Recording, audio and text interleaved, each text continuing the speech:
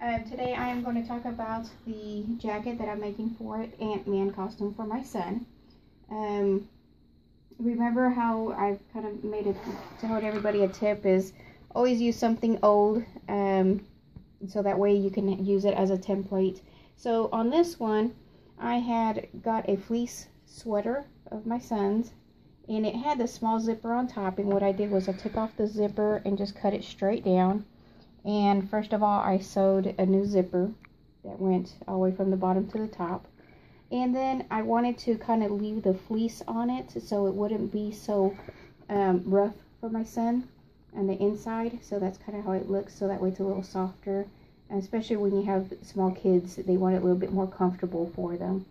So the first thing I did was the front pattern here.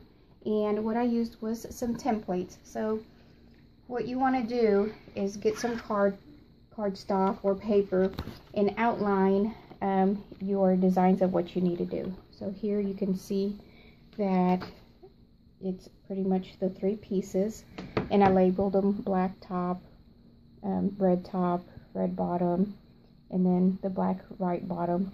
So that way when I'm sewing them, I know where they're going to go. So the next thing I did was, here I went ahead and left a piece out so you can see what I did. Was just remember, when you're doing the right side, when you're doing, the left side, and you're doing the right side, you always want to flip the pattern.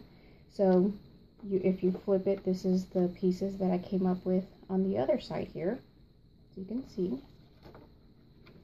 So when you're attaching them together, it is a little tricky, but I left this out so people can kind of see how you sew curves or angles. Use pins to kind of keep your pattern together. As you can see, I went straight along. Then as you're turning, you want to turn the material, but keep it as flat as you can on the edging. So when you're sewing, you're going to sew on the red side, so that way you can see exactly what you're doing. You're going to sew along here, and then you're going to get a pattern that looks pretty much like that. As you can see here, this is how it ended up coming out after I did the sewing. And then the top part here, where you have that angle, same thing. Here you can see where I did the edging of it. Went along, turned, went straight. And then when you're laying it flat, you can see it goes up just a little bit there at an angle. Okay. So once you get your first piece together and you have it together, there, you want to line it up with your sweater, and then what you'll do is you'll attach it to make sure you have the lip that tucks underneath there, just like that. It's going to go underneath it, and then you're going to line it up where you did your first stitch, and you're going to pin it and go as closest to the zipper as you can, and then you're going to do a second stitch. The reason I did a first stitch is just it's easier, and you can see where you want it to lay close to the zipper. And then when you do your second stitch, you can go really right close along that line, and you're not going over into the teeth of the zipper. I'm going to keep it along the side here as you go up. But one thing, remember to align your patterns up. So when you zip it up, you want to make sure that these two are going to be touching where they need to make your design even. Okay. So the next thing I did was just kind of tuck it around the neckline here, and then I just brought it over. So that's kind of how I did the front piece. Now the next thing I'm going to talk about is the sleeves. So remember, as over here you can see I took away the old sleeve that was here, and I used it as my template. You can see that's where it belonged. And then you want to lay it on the material that you are using.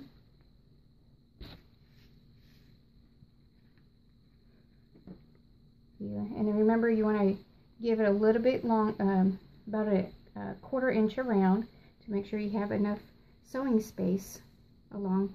And then I made it extra long, because the same thing as I did with the pants is you want to make your ridges and folds on the elbow. So when you do that pattern, it's going to go up, the material is going to shrink up some. Okay, so just remember, the way you do those lines is you pinch about a 1/4 inch there, and then you're going to bring it over and put some stick pins, and then you're going to sew along the line. Then you'll make another crease and another crease. So on the arm piece here, what I did is, one thing you'll notice anytime you're putting 2 pieces of leather over, it's a lot easier if you already have like your base flat and you have your second pattern on top. Stitch your second pattern to the sleeve or to the piece that you're using, then attach it to the arm, because it'll make it a lot easier instead of it being looped around and trying to feed it through the sewing machine. So once you stitch it around there, you can tell this is how it finished out on my sleeve. I end up measuring the center of the sleeve up with the top of the shoulder area, and then I start pinning it around. I'll show you the inside here. I start pinning it around to looping all the pieces together, and you can see how I stitched it around there. So that's how it came out there. So now around the back, this is the back side. So on the back, what I did was kind of use the same method as I did on the sleeve. I went ahead and had the full black leather piece cut out as one piece. Then I did another template for the red leather piece. As you can see here is what I ended up putting on the back and cutting it around the neck area and having it go off to the shoulders. So what I did was I stitched that piece onto the big black piece first, then I attached, you know, the edge to the shoulders, and then I ended up attaching the actual sleeve last. Then I stitched the front piece and then the back piece together, and then I hemmed the bottom last. Now, hemming up the bottom, as you can see, all I did was I tucked it under one time and did a pass through, because one thing I've noticed is sewing leather, once you loop it, you know, the proper way to do it is loop it once, then fold it like that, then you do a stitch.